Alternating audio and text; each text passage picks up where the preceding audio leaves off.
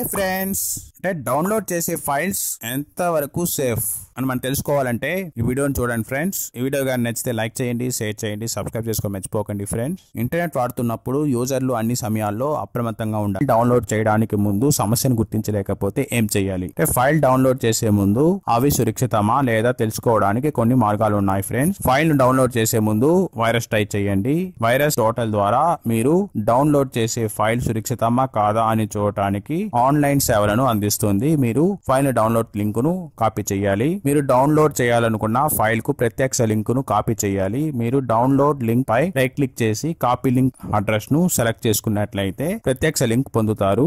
మీరు లింక్ ను కాపీ చేసిన తర్వాత మీ వెబ్ బ్రౌజర్ లో కొంత ట్యాబ్ ఓపెన్ చేసి virustotal.com టైప్ చేసిన తర్వాత సెర్చ్ పై చేయండి. ఇది హానికరమైన ఫైల్ కోసం సెర్చ్ చేయడానికి గూగుల్ యొక్క ఆన్లైన్ టూల్ అన్నమాట.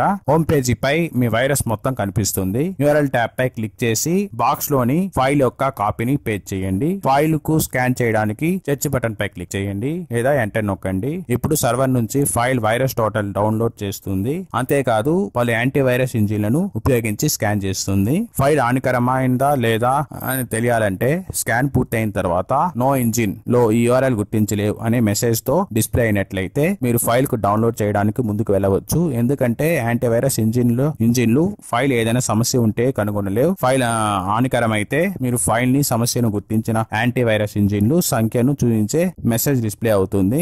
అయితే ఈ వీడియో కానీ మీకు నచ్చితే లైక్ చేయండి, షేర్ చేయండి, సబ్స్క్రైబ్ చేసుకోవడం మర్చిపోకండి ఫ్రెండ్స్. Thank you.